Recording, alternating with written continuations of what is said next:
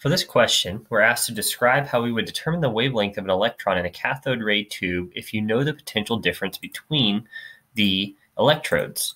So we're going to assume that the electron starts at rest so that the initial kinetic energy is zero. At the cathode, the potential is zero, so the electric potential energy of the electron is zero. So therefore, the initial energy of the electron, E sub I, is equal to zero.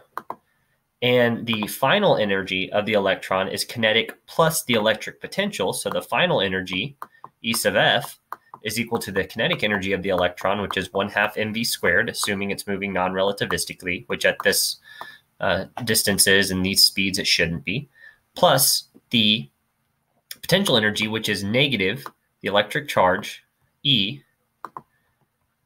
times the potential from the tube, V. So assuming that energy is conserved, we have an E initial equals E final. Again, where E initial equals, forgot to write this, it's equal to zero, right? So E initial equals E final. So if we plug these values in, we find that 1/2 mv squared is equal to the electric charge E times the potential V. Or in other words, the velocity V, which is what we're going to use to find the wavelength, is equal to the square root of 2 EV divided by m.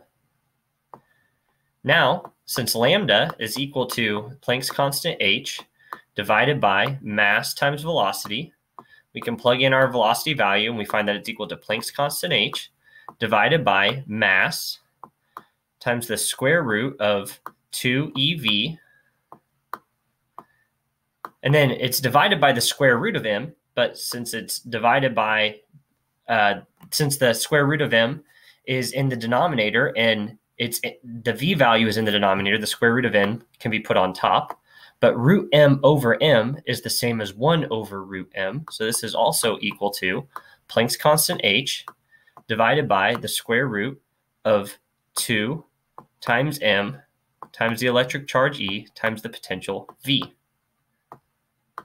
So we can box that in as the solution to our question.